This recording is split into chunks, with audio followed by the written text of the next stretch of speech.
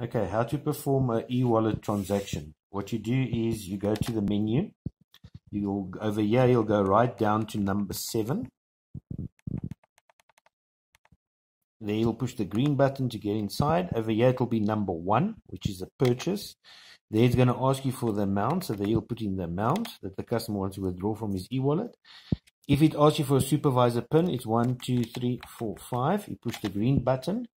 Then it's going to ask you to enter the customer's cell phone number, or you can give it to the customer that he can enter it. 638660397. The green button. The reference will always be number 1 unless they change the reference. And then over here it will ask to enter the PIN number, which the customer will get from his phone. He will enter it. Here it's going to connect to the network, and then it's going to print us a slip telling us it's either successful or not. So over here you must just wait for the slip. Would you like a slip? Yes. And you can print another slip. And over there it is approved, meaning that you are going to receive that money.